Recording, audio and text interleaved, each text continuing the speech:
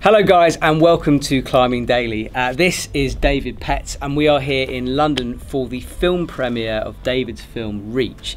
It feels a bit Days of Your Life, doesn't it? Days of Your Life? What's that? Days of Your Life? No, what, with the big red book? Yeah, that thing. I think it was Days of Your Life, I can't remember. Feels a bit like that anyway. Well, This Is Your Life. No, it's This Is Your Life. There you go. We just don't have a red book. So David, I interviewed you like over a year ago when you sort of were coming up for the concept of Reach and you started filming a bit of it, but you didn't sort of know where it was going. So just tell us about the start of the whole project.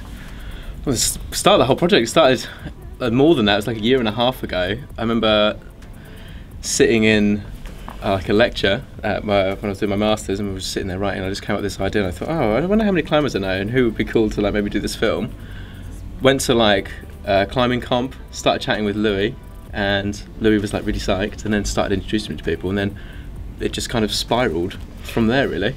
So when I initially talked to you, you were saying how you wanted to sort of like change the way climbing films were made and filmed, and perhaps bring some personalities back into it a little bit. Was that always the aim with Reach?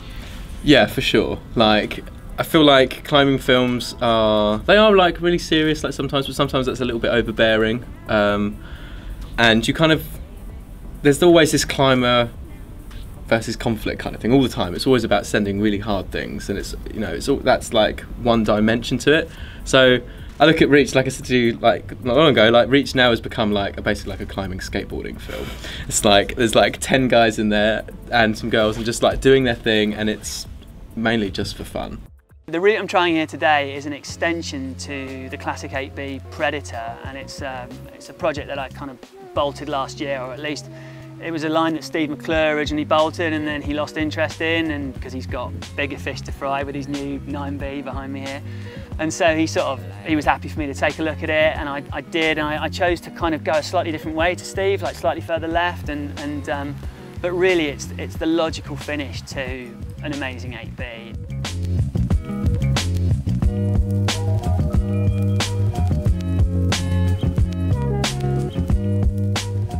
So you've got some pretty big names involved in this film. Just give me a sort of like a cast breakdown of who's in it. No, this is like the pressure one now. If I forget anyone, I'll be shot, won't I? We can just add it to the screen. So yeah, so well, Louis Parkinson, Matt Cousins, Alexander Lamel, who's like Matt's training buddy, and yeah, you see their section in the film. It's pretty crazy. You've got Gaz Parry, Neil Gresham, Steve McClure, Jim Pope. I'm going blank. Emma Twyford, we've got Emma Twyford. Storm Biggs, like, is another climber, Matt's girlfriend. She's in it as well. Like, gives us some like personal levels to some of the stuff that Matt does, and a few more that. Yeah, I think Jim Pope. Did I say you Jim Pope? I said Jim Pope. Jim's owned it a lot. Okay, good. All right, I'm just checking. I don't want to leave the guy out, you know.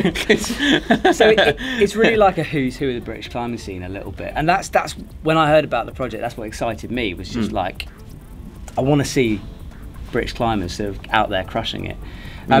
And how much? Where were you filming in the world? Bit in Britain, bit in Europe, or where? Oh, all over the place. So yeah, it started out like in, you know, stereotypical venues, so like the Peak District. Then we went up to Malham Cove, filmed up there. Went up there quite a few times, and then I did a section on Aidan Roberts, which didn't make it into the final cut of the film, but there'll be like a sneak peek of that released. That's on the Bowerstone, him just like basically crushing like back-to-back AAs, which is with like some of them like canvassing most of them. So that's cool.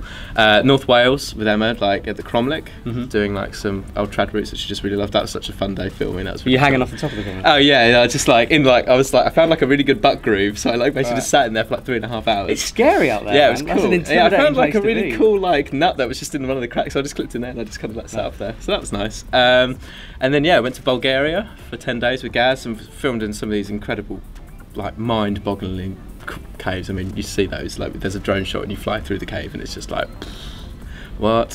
So that's amazing. And then Magic Wood. So first time I ever went to Magic Wood, and we went with, you know, it was me, Matt, Louis, Storm. Met Nathan out there randomly, like wasn't planned. He was just there with Tara, and then yeah, that transpired, and yeah.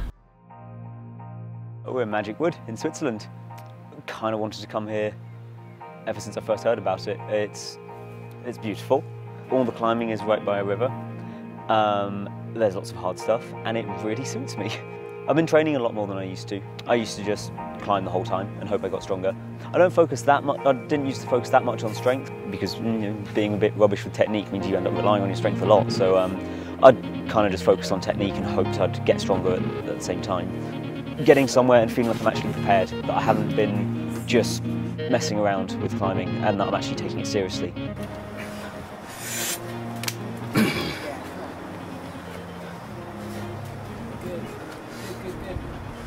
Hold on! Oh no! So this film is sort of truly independent to you. You haven't had any help from brands with finance or anything like that, have you? No.